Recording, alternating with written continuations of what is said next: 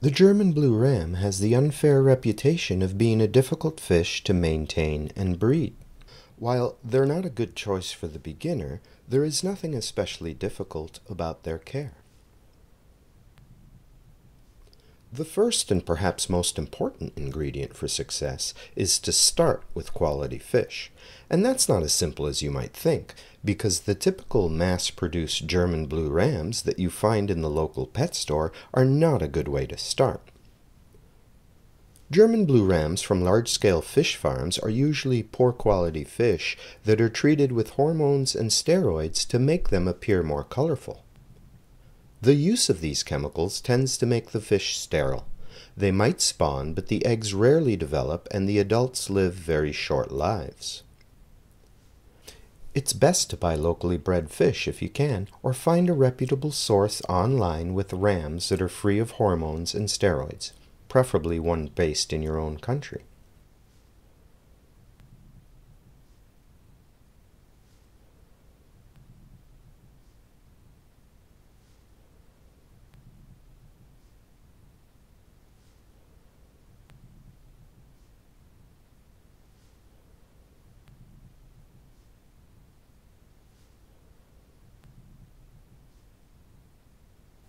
And because it's so important, I'll stress it again, you'll need to start with quality fish. Okay, now that we have that out of the way, let's provide them with a proper home that will keep them happy and healthy.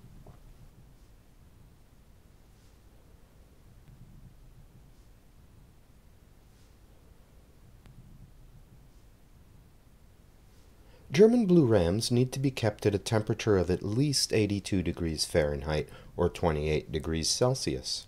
I keep my rams in the mid-80s. Be sure to use a submersible heater with a manual temperature adjustment that can be set in the high 80-degree range. It's essential that the water parameters in the aquarium remain stable. That means no rapid shifts in temperature, pH, or water hardness. Ammonia and nitrite levels should be at or near zero. That means that it is essential that you have established a stable nitrogen cycle in the aquarium before adding German blue rams.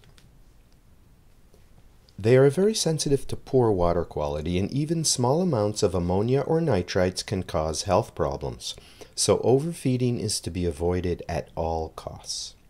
It's best to keep nitrates low as well through regular water changes and the use of live plants in the aquarium. In the wild, their water is soft and slightly acidic, but captive-bred rams are fairly flexible and will adapt to a wide range of different water parameters. The key to keeping them healthy is stability rather than the perfect pH or water hardness.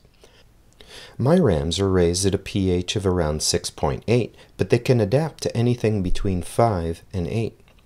Water hardness is a much more important factor, and very hard water is to be avoided because it can reduce egg fertilization and hatching rates. I use small, frequent water changes rather than large weekly or bi-weekly changes. I also use a slow drip method to gradually add new water back into the aquarium. This slow and steady approach to water changes helps to ensure that any small fluctuations in their water parameters occur gradually. German blue rams look and feel their best in a densely planted aquarium containing live plants, driftwood, smooth stones, and a dark sand substrate. My rule of thumb in aquarium design for this species is that the fish should be able to hide from view where I can't see them. If the tank doesn't provide for that, then I add more plants or driftwood. Places to hide are important if a pair starts to fight. Then it's helpful to provide a place for a weary combatant to hide for a while. In addition to their requirements of warm, stable water conditions, rams also need calm water and will not appreciate having to battle a strong current. Here's a simple 5-gallon aquarium setup that I used to breed this pair of rams. It consists of a 5-gallon tank with a sponge filter designed for a 40-gallon aquarium. The output on the filter is minimal in order to reduce turbulence in the tank. The aquatic plants consist of 2 large clumps of Süßwassertang and a small Anubias plant. There's also a small rock for egg laying, a black sand substrate, and a submersible heater. Always be sure to use a cover on the aquarium to reduce evaporation, keep out contaminants, and help maintain a stable water temperature. I recommend using a 20-gallon aquarium for a pair of these fish. They can be kept in smaller aquariums, but larger volumes of water provide more stability, which the rams will appreciate. Incorporating lots of living plants and several pieces of driftwood into your aquarium design will help the fish feel more at ease, reduce stress, and allow them to display more natural behaviors. If you plan on breeding this species, it would be best to find a quiet location for the tank. Avoid areas with lots of foot traffic and vibrations which might stress the fish or cause them to panic and eat their eggs or the fry. Placing area rugs near the aquarium can be helpful in reducing unwanted vibrations. German blue rams will survive and reproduce in a bare tank using nothing but a sponge filter, a heater, and a clay pot. This type of aquarium is a great way to keep the water clean, but a terrible way to enjoy such a beautiful fish.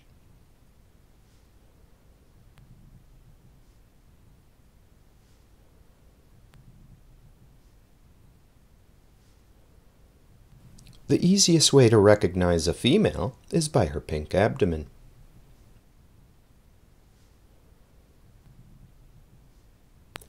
And here comes the male, no pink abdomen. The females also have several shiny spots, which are often referred to as spangles, inside the large black spot located on their side. The black spot on the male has no shiny spangles inside it. However, due to the iridescent scales on these fish, shiny dots similar to those seen in the female's black spot can come and go as the fish moves through the water. This fish is a male. Watch the black spot as he moves and you'll see iridescent scales or spangles come and go. These are often confused with the shiny spots that appear inside the female's black spot. However, to my eyes, they look quite different.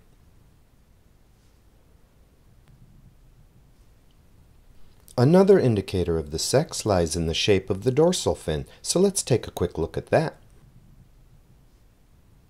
Male German blue rams have long extensions on their 3rd and 4th dorsal fin rays. Counting these rays can be tricky because there's a small one hidden in the front on both sexes that is often overlooked. Nonetheless, it's always the 3rd and 4th rays on both sexes that come into question. Some people also cite the extensions on the ventral fins and the shape of the anal fin as indicators of sex, but I find those methods to be less reliable.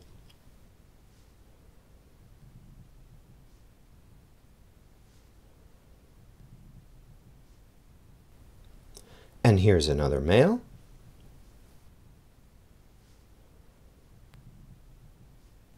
This is a female. Notice that her 3rd and 4th dorsal fin rays also have extensions on them, but nothing near as long as the male's.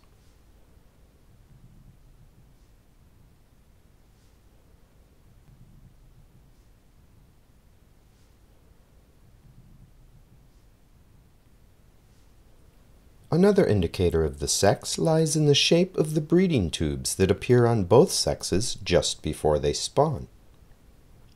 This is the female's breeding tube. It's also known as an ovipositor or a papilla.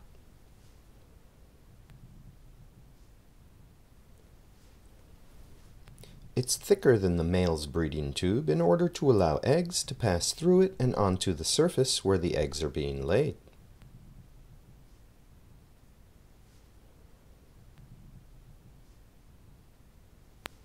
The male's breeding tube is narrow and pointy. It's designed to help the male direct his milk towards the eggs as he goes about fertilizing them.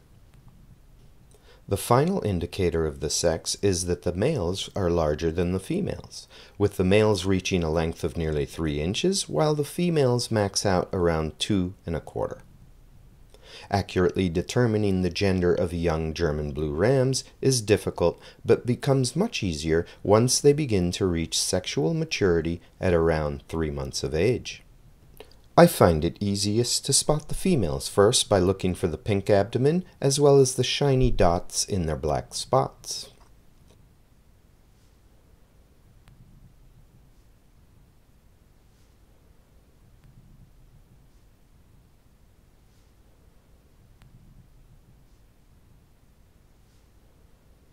In the wild, German blue rams forage for small prey items by taking in mouthfuls of substrate and sifting through it to remove tiny invertebrates. Today, we're settling for fish flakes. Rams are easy to feed, and most will readily take a wide range of prepared foods. However, it's also important to feed sparingly because rams are very sensitive to poor water quality, and a buildup of uneaten food can cause deadly spikes in ammonia and nitrite levels. Feeding them every other day can help keep waste products under control. In fact, it's beneficial to both the biological filtration as well as the fish themselves to have brief periods of time without the influx of food. This will help to ensure that the biological filtration is keeping pace with the production of waste.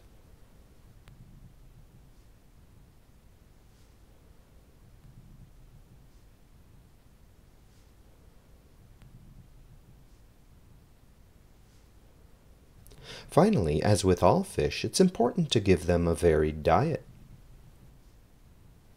These are whiteworms. They're not aquatic, so feed sparingly.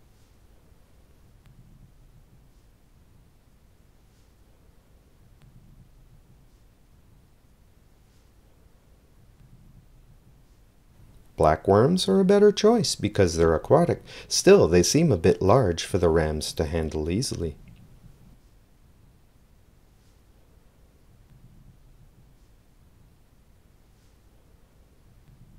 German blue rams begin to reach sexual maturity at around 3 or 4 months of age. This is when they'll start to form monogamous pairs, with each pair claiming a small area as their own. Together they work to defend the site and drive away intruders.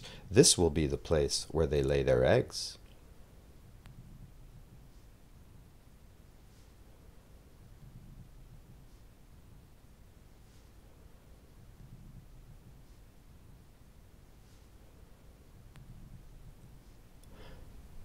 They also excavate several small depressions in the sand that will be used as holding areas for the newly hatched wrigglers and the young fry.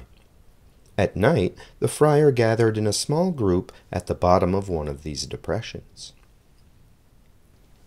This pair had at least 6 of them scattered throughout their 5-gallon aquarium, but most of their effort was spent working on a single large depression just to the left of the rock where they are going to spawn.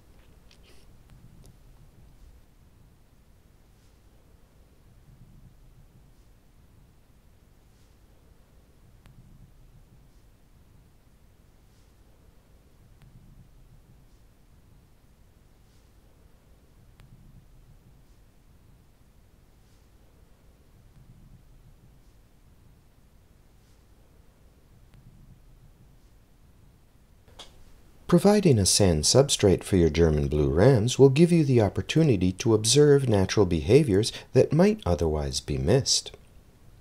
A finer grade of sand in this aquarium would have been a better choice than the relatively large-grained sand that I'm using here.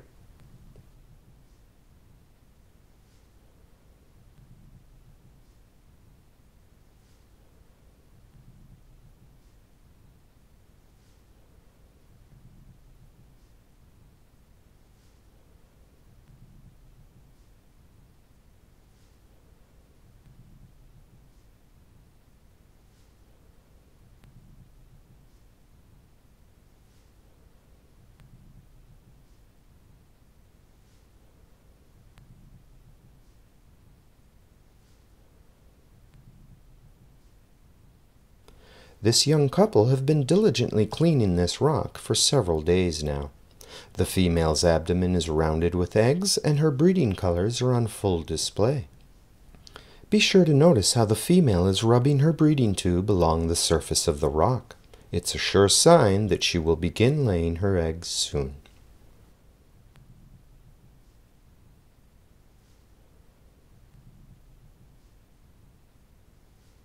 The male seems to be growing impatient and keeps pushing up against the female's abdomen.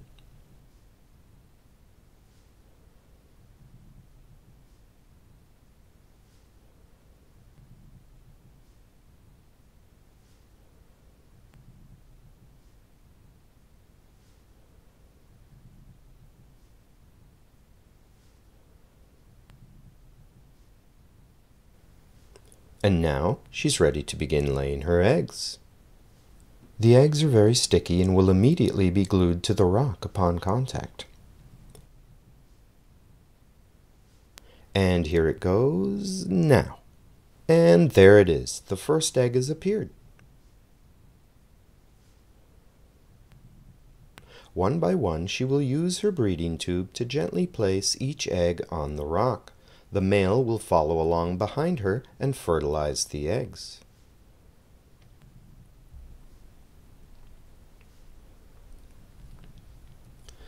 The entire process will take about an hour and a half to complete. At 86 degrees, these eggs will hatch in approximately 38 hours into a tiny, non-swimming larval stage known as a wriggler. If the parents are inexperienced or being housed improperly, they may eat the eggs, the wrigglers, or the fry. Some pairs learn how to raise their young after 2 or 3 failed attempts, while others never seem to get the hang of it. However, if the conditions are suitable, many German blue ram pairs are able to successfully raise their own young.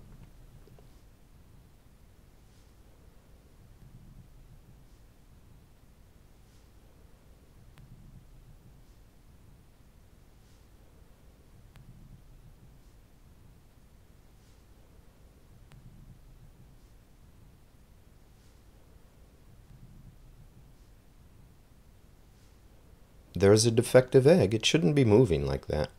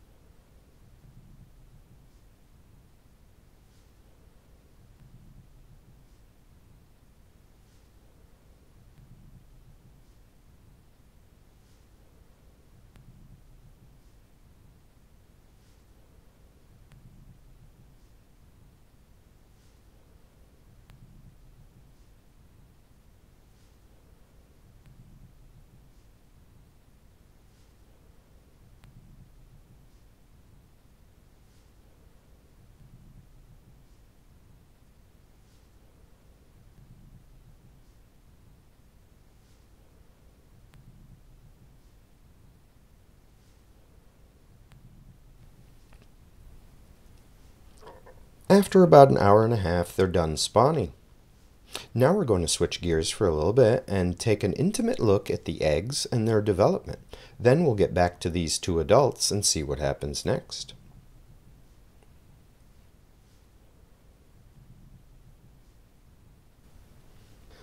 In the beginning, the eggs are fairly uniform in color and firmly attached to the stone. Each egg has one end that is lighter colored than the other. The lighter colored end is where the sperm will enter the egg through a very tiny hole known as the micropyle. This is the side of the egg where the first cells will begin to divide through a process known as mitosis, and the embryo will begin to form. Here are 3 eggs where the location of the micropyle can be seen as a dark spot inside a light-colored ring.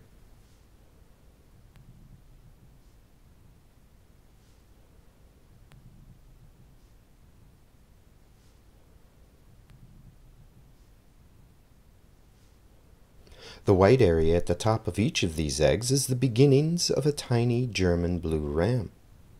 And beneath that we find the yolk that nourishes the tiny fish during its development. And holding the whole thing together is a thin semi-permeable membrane known as the chorion layer. The chorion layer creates a stable microenvironment for the developing embryo, while still allowing for the exchange of fluids and gases between the embryo and the outside world.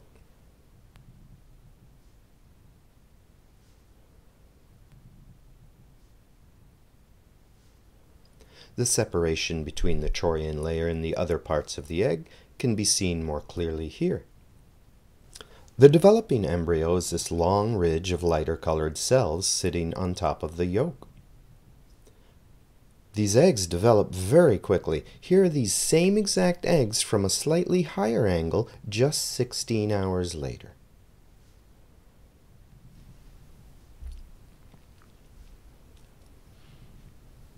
Our little fish have now developed some color and have started moving their tails. The tail develops quickly and is the strongest part of the body. Fittingly, it's the tail muscles that will be used to break free of the chorion layer at the moment of birth.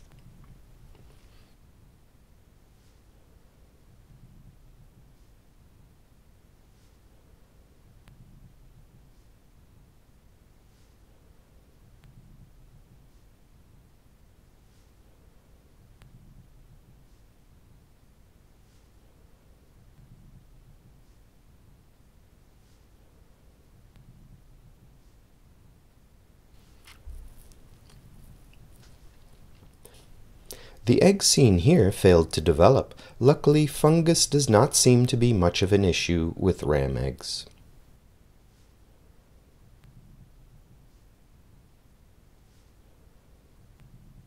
"38 hours after they were laid, the eggs are starting to hatch.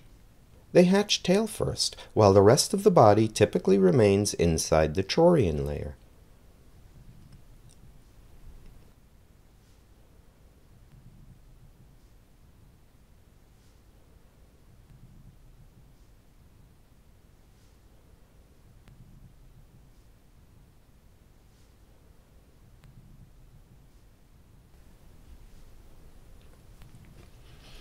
This ball and socket arrangement helps them to remain in one place when they first hatch. However, this arrangement is brief and they eventually wriggle their way out of the chorion layer. At this point in their development, they don't have a mouth, fins, or eyes. They also don't have any gills to extract oxygen from the water, so breathing is done through their skin.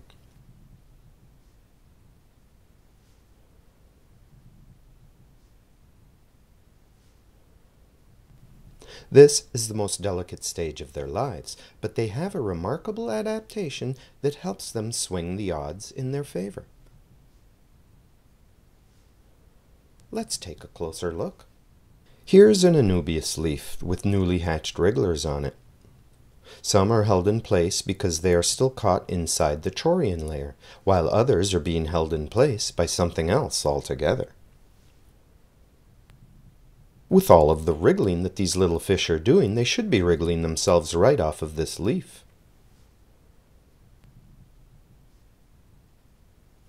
This one is not going anywhere anytime soon, but his friend to our right is slipping away. Be sure to notice the heartbeat on the wriggler in the center of your screen, as well as the still developing eye on the wriggler to your right.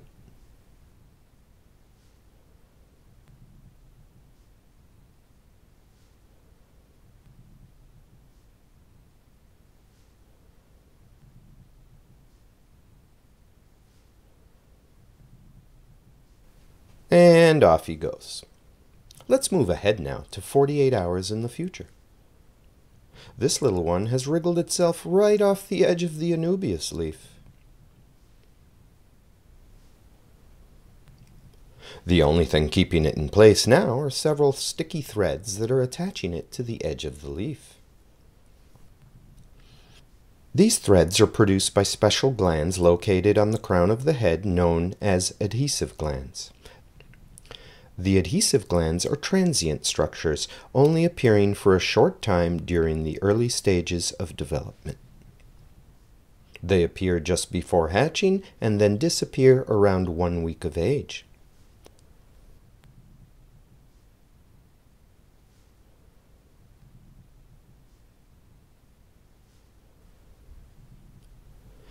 There are 4 adhesive glands on the crown of the head, and each is lined with special mucus-producing cells known as goblet cells. There are also 3 or 4 less prominent adhesive glands located between the eyes. Many species of cichlids have these glands in the early stages of their development, and they've proven to be a very useful adaptation. For instance, in habitats where there are low levels of dissolved oxygen, some species will gather up the wrigglers in their mouth and then place them in aquatic vegetation growing near the surface of the water, where there is more dissolved oxygen. The fry are then kept in place by the sticky threads produced by the adhesive glands. In this case, it's just keeping this little one attached to the glass.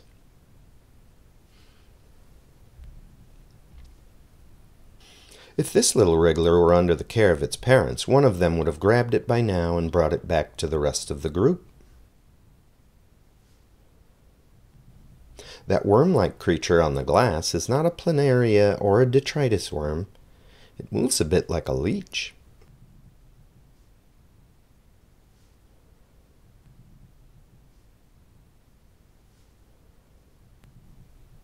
And now for some comic relief, courtesy of the adhesive gland.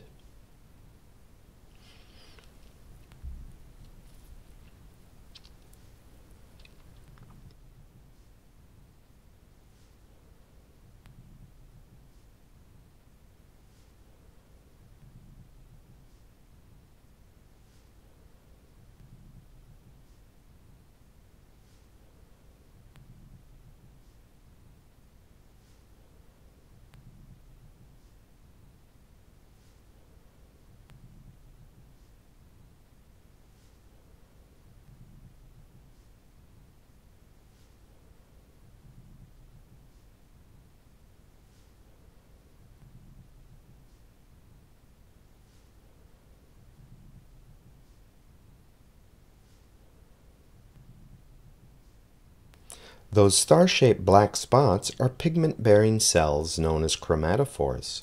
They will provide the rainbow of colors and iridescence on our adult fish. The pigments in these cells can move rapidly from one part of the cell to another. When the pigments in the cell come together and are more concentrated, the color becomes more vivid. When the pigments in the cells disperse, the fish appear pale. These white dots inside the skull are known as otoliths. Fish have 3 pairs of them. They are tiny pieces of calcium carbonate that sit suspended in a thick fluid inside a chamber in the inner ear known as the vestibule.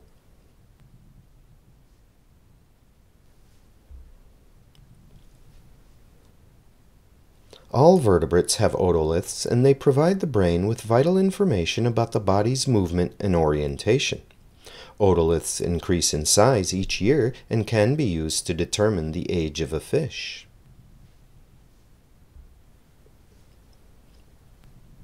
The otoliths in fish are relatively large when compared to humans. Humans only have 2, and they're very tiny.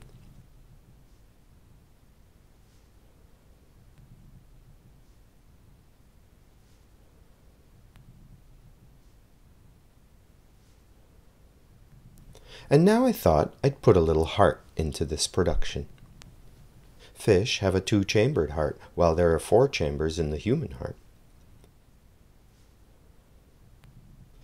This little one is obviously very excited about it. In another 24 hours or so, this wriggler will start swimming and officially become a fry.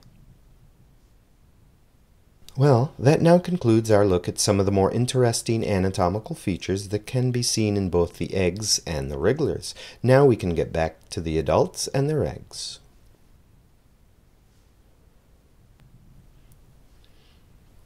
After spawning, both parents work together to guard the eggs, keep them clean, and make sure that they're well oxygenated.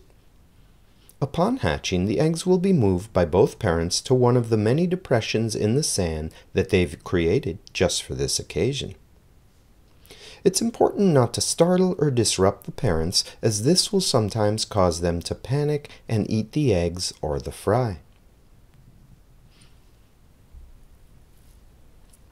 Try to minimize foot traffic near the aquarium and keep movement in the room to a minimum.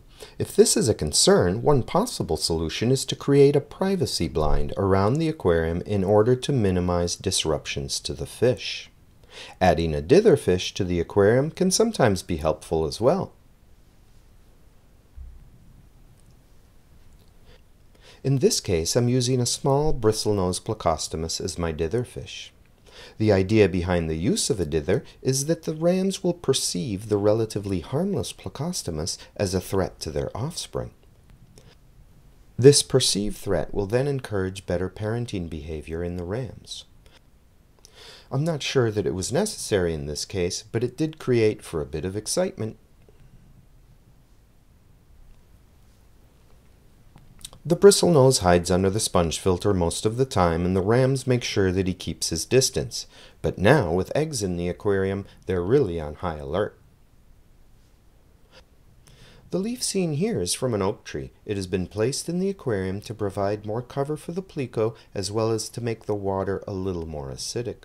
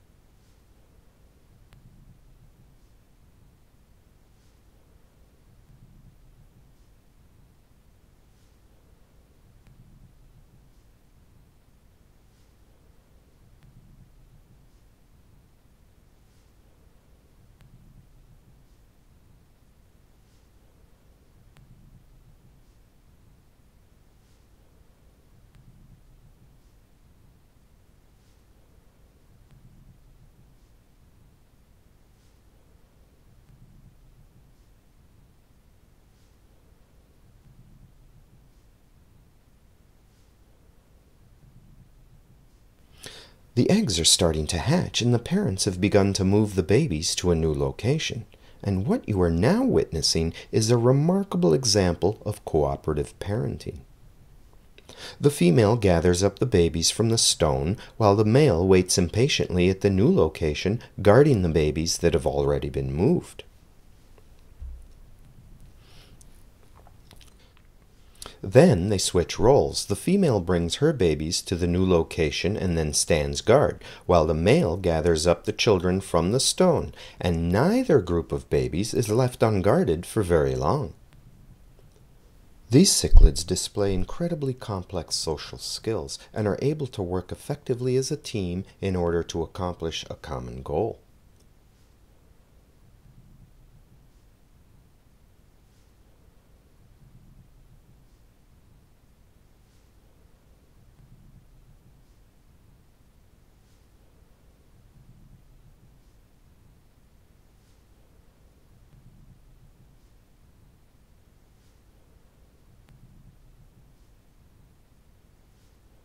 Let's take a closer look.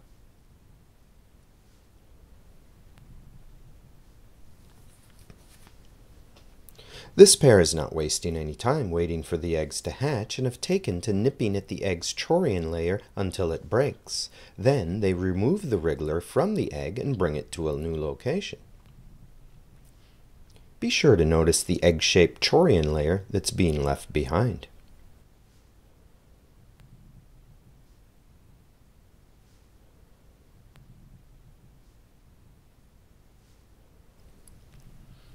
This seems like a very rough way to be brought into the world.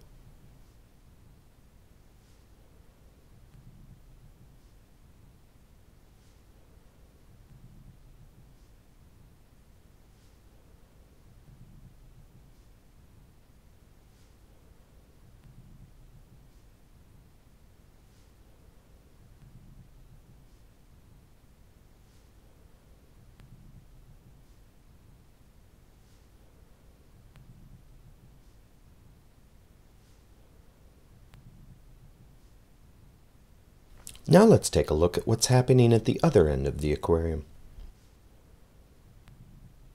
The wrigglers are being transported to a small depression in the sand at the rear of the tank. These depressions in the substrate are used as staging areas for the wrigglers who won't be able to swim for another 3 or 4 days.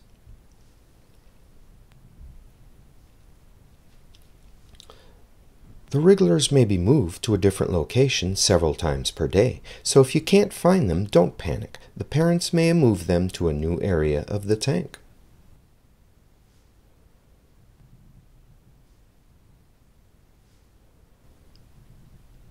Keep your eye on the male's pectoral fin.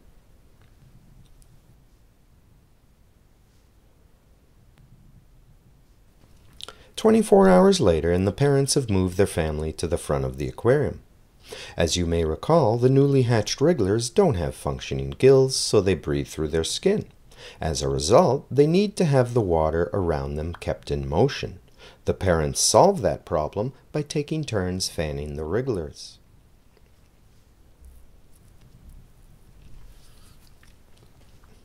These tiny wrigglers could easily be swept away by the strong currents required to keep them properly oxygenated.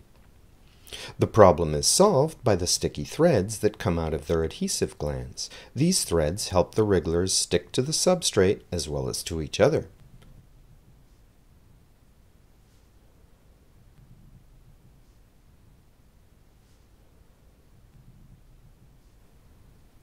Now let's look at these same wrigglers a couple days later. The wrigglers are just 3 days old now. They have a bit more color and their yolk sacs are nearly gone. The adhesive glands on the crown of the head are still clearly visible and functioning. These wrigglers are kept on a coarse sand substrate. If the rams were kept on a gravel substrate, there would be the very real danger of the wrigglers becoming trapped between the large pore spaces in the gravel.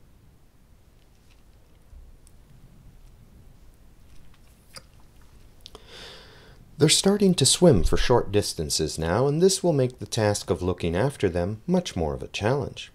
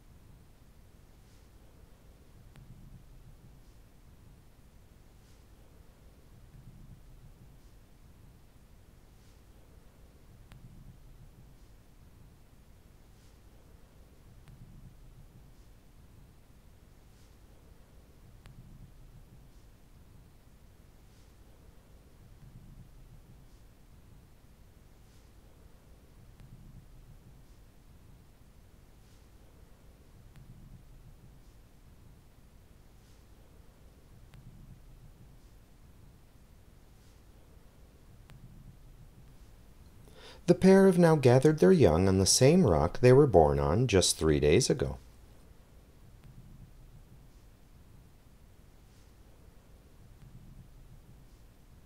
And then suddenly there's motion in the leaves. The bristlenose plico must be nearby.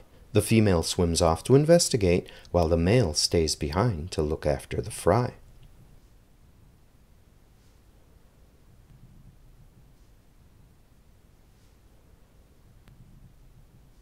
It seems that his main concern right now is me.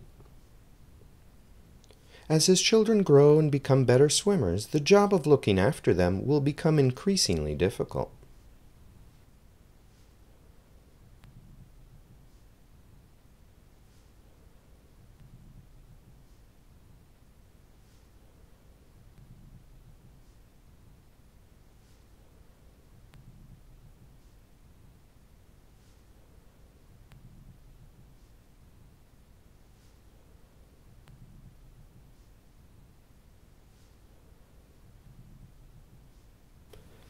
I've seen them carry as much as a dozen fry in their mouth at one time.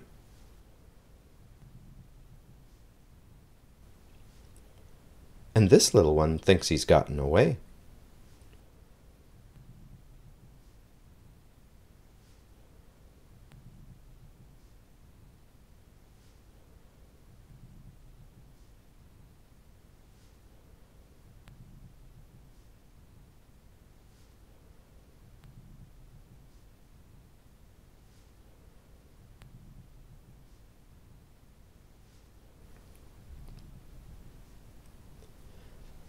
As soon as the fry can swim, both parents will escort them through the aquarium in search of food. German blue ram fry are very small and will need some very small things to eat. The ideal food in the first few days is a group of very tiny animals known collectively as infusoria. I don't have the space and the time to culture infusoria, so I rely on microworms, specially formulated fry food, and baby brine shrimp. The worms seen here are microworms.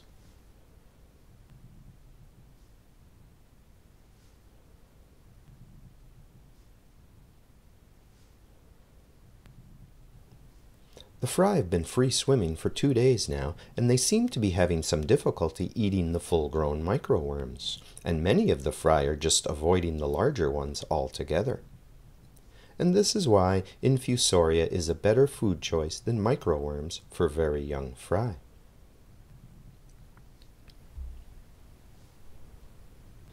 Microworms are not aquatic, so feed in moderation because any that are left uneaten will eventually die and degrade your water quality.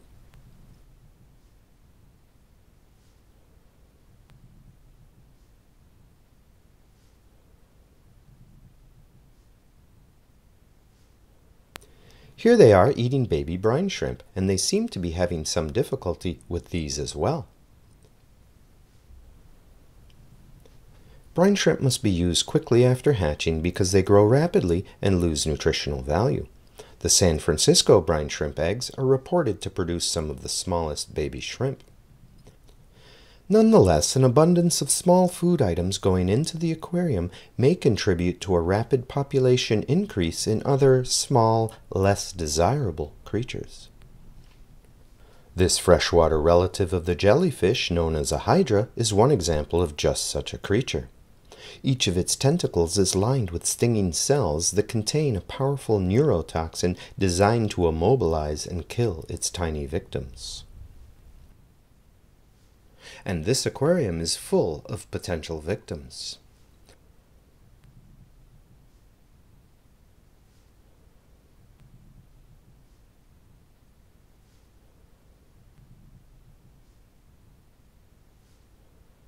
Hydra normally eat much smaller prey items than fry, items like Daphnia and Cyclops.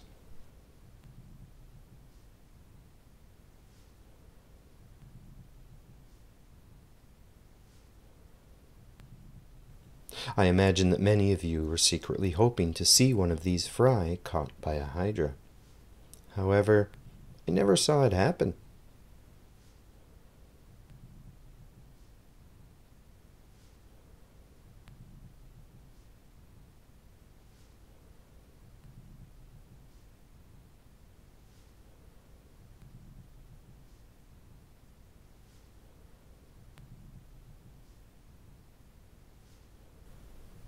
The female has spotted the bristlenose Plecostomus and sounds the alarm by flicking her fins repeatedly.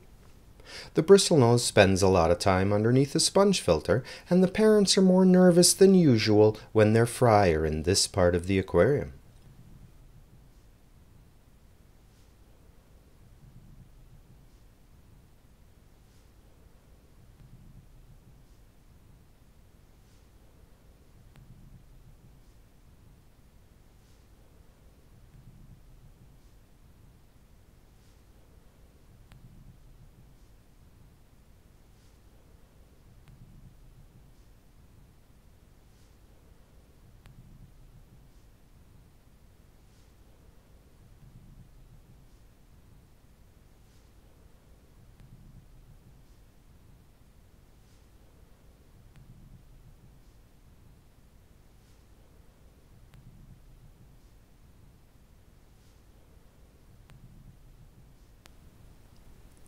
And now the male sounds the alarm by repeatedly flicking his fins.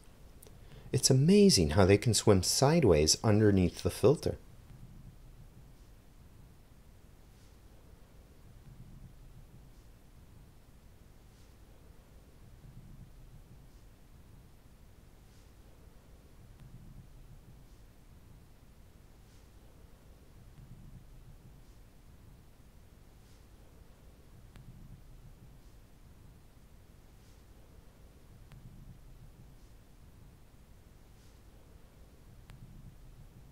Here, the male uses his pectoral fin to create a current that dislodges one of the fries so that he can grab it.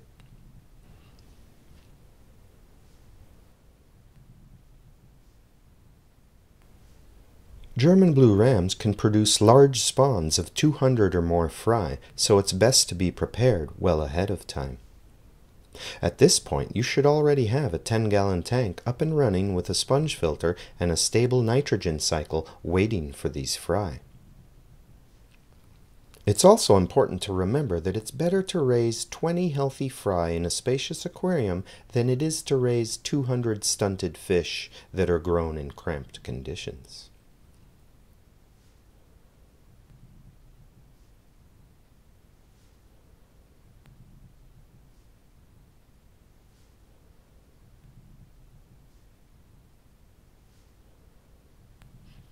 The parents have lost all control at this point. In the wild, these fry would be able to swim away just a few at a time and begin lives of their own. But in the confines of the aquarium, the maturing fry are trapped.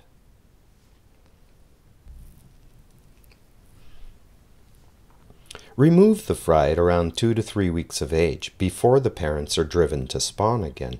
If you fail to remove the fry in time, they will probably be viewed as a threat and eaten by their parents. Younger pairs will spawn more frequently than older fish, so you will need to remove their fry sooner than older rams. I typically remove the fry at 2 weeks old using a small siphon hose.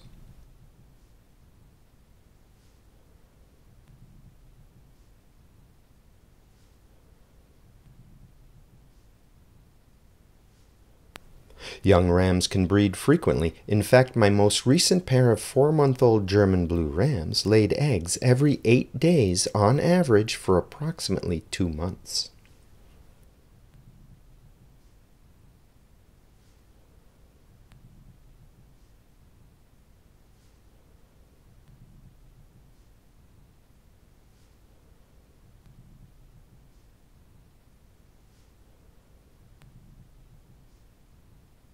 This little fry is just 9 days old and growing quickly on a steady diet of baby brine shrimp and microworms. Providing the fry with lots of space and clean water in the mid-80-degree range will help to increase their growth rate. Here's a fry at 16 days old. That shiny bubble is the swim bladder.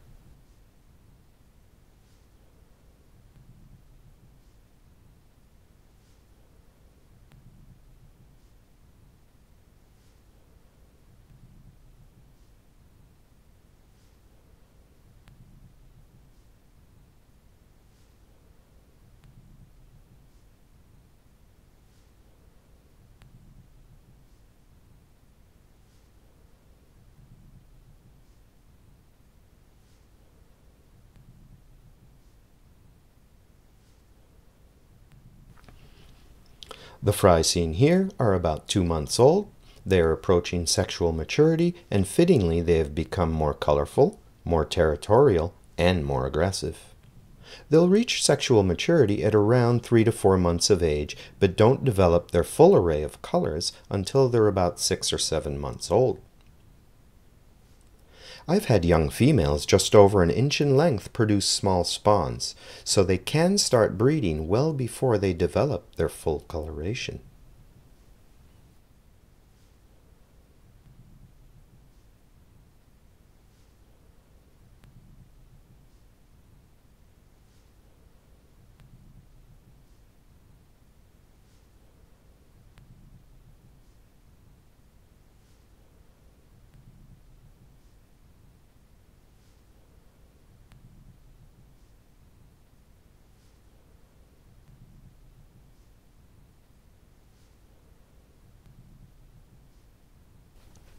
The iridescent reds, blues, and greens are the last colors to appear.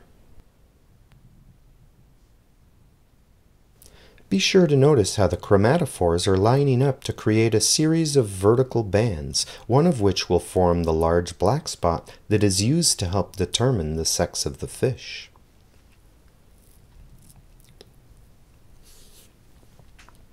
Day after day, this female's colors will continue to brighten and spread until she contains nearly every color in the rainbow.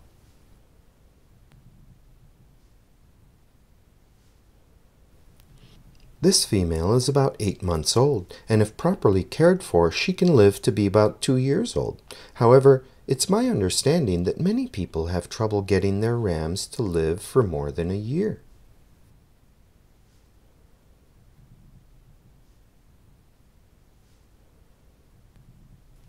There are several varieties of German blue ram. These varieties include the gold rams, electric blue ram, black ram, and the long fin strains, all of which are more difficult to keep and may live shorter lives.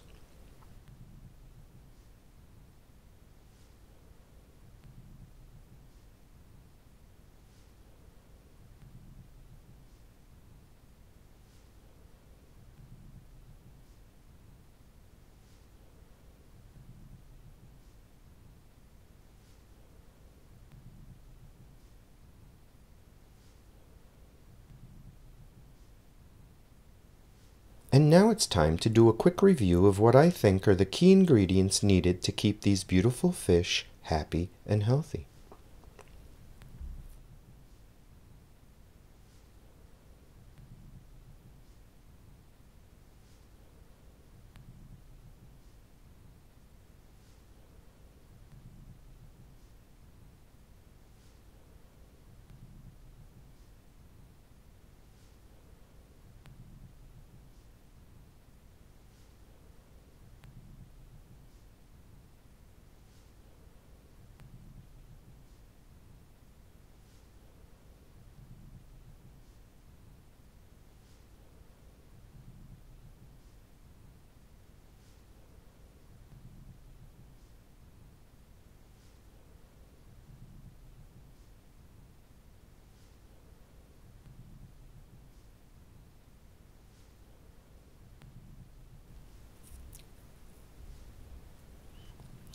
Unless there's a problem, the only water parameter that I keep track of is the temperature.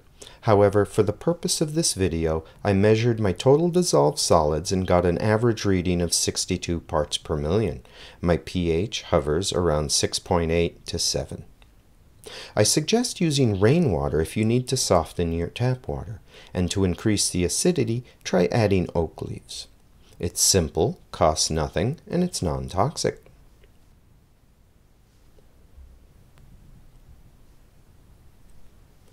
Rams are pretty docile for a cichlid, so they can go in a community tank. However, since rams are sensitive fish with a requirement for high temperatures, combining them with other fish is best done by tailoring everything around the rams and their preferred water parameters. Guppies and coolie loaches would make nice companions that would be fine with the higher temperatures. Of course, breeding these beauties is best accomplished in a single species setup, and it's my belief that rams live longer when housed by themselves. And now we've reached the end. My hope is that the information presented here will help you succeed in keeping and breeding these misunderstood South American cichlids. But before you go, I'd like to ask for your help. If you've ever kept German blue rams, how long were you able to keep them alive? Please leave a comment in the box below with your answer. And thanks for watching.